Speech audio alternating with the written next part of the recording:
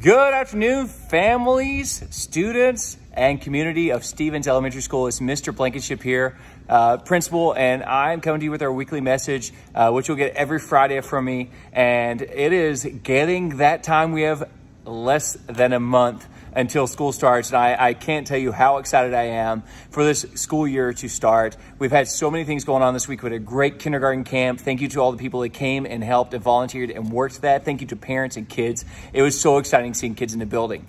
Today we had a nice breakfast with me, and the teachers came in just to visit, and the place is buzzing. The Stingers are here getting rooms ready and set up, and our teachers are so excited to get started. I just want to make this message this week to let you know we do have a few big days coming up.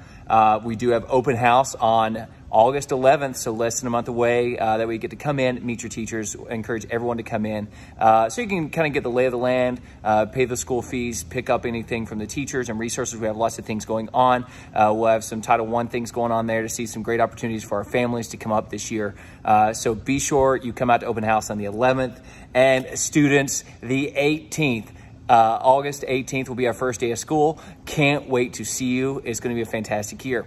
Today's big message, and I want to talk about you too, this is really to parents and students alike, and to teachers or family, anyone, is about reading. So the most important thing you can do to start getting your students ready for the school year is to make sure that you have a great reading routine. Reading is essential, and that means that reading to your kids, reading with your kids, guided reading, having your kids read to you, and then even your older kids, and this is what I love to do, and I'll give you a couple examples, with your older kids, actually, maybe as a little bit older kid that doesn't want you to read to them, read the same book they're going to read, and then get some feedback and discuss the book and the character development and things within that book with your older kids.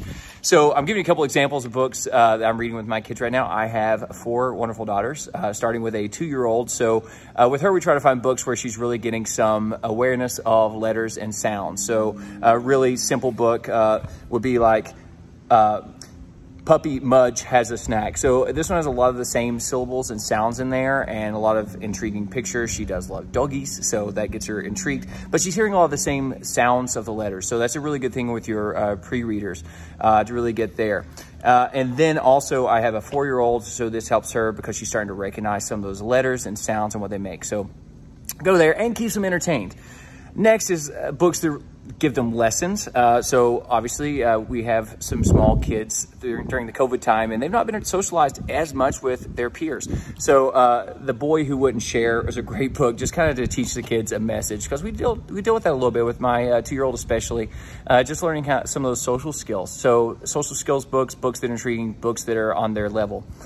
Next, I have a student going into 3rd grade. So a couple of things there, higher level. So she really has gotten into the I Survived books. And these are ones that are something intriguing and mystery kind of an adventure. So we've gotten where she's reading those and a couple other little books that challenge her reading level a little bit. She has to ask us some questions on words. Many times we'll let her read, then discuss. Sometimes we'll read to her, and then we'll also let her read to us, where we have to help her out a little bit with a few of the words, but it's really challenging her. And next, a self-help. We read the Kids Energy Bus, which I am reading the adult version of Energy Bus. So just actually finished it a few weeks ago. Fantastic book. And 7 Habits of Happy Kids, kind of a self-help to help my 3rd grader to get ready for school. So there are so many things that you want to do to help your kids, and even I would say my 17-year-old, she and I read a book together earlier this summer where she read, I read different times, and we discussed the characters and the storyline and really what the moral of the story and what we thought about it. So find ways to engage in reading with your kids. It is important. I guarantee if you read with your kids, they're going to be more successful. That is one of the key factors to their success at school. It's going to be a fantastic year. Sorry, my message was a little bit longer today than normal. I'll get these every Friday, and I can't wait to see your kids in a few weeks. And I'll be at another beautiful location next week. This week was in our courtyard. I love to read out in the sun, so hope you do too. We will see you soon, Stingers.